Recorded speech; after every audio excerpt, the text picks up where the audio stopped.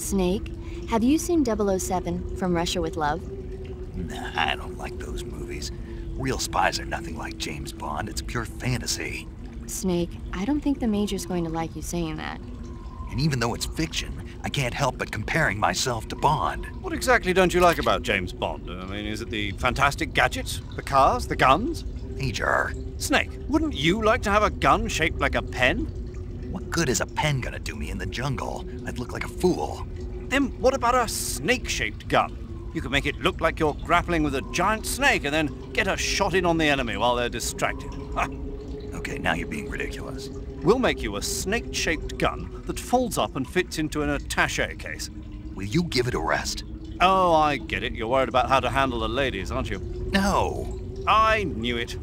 To tell you the truth, I don't like the idea of playing hanky-panky with enemy femme fatales either. But that's part of Bond's appeal. You could learn a thing or two from him. I mean, what about this Eva? What are you planning to do with her? I don't even trust her yet. No, that's not what I mean. You can't let yourself get involved. This is a game of spy versus spy. She's using you just as much as you're using her. I realize that. You've got to grab the initiative, and to do that, you have to get the upper hand in the relationship. That's what a spy is supposed to do. Get the upper hand. I don't think I'm cut out for that mission. Maybe if you change your code name to 00 Snake. Major. 007 is the biggest thing to come out of England since the Mayflower. I wouldn't be surprised if they made 20 more of those movies. Didn't you know? The Major is a huge James Bond fan. Don't get him worked up like this. Worked up.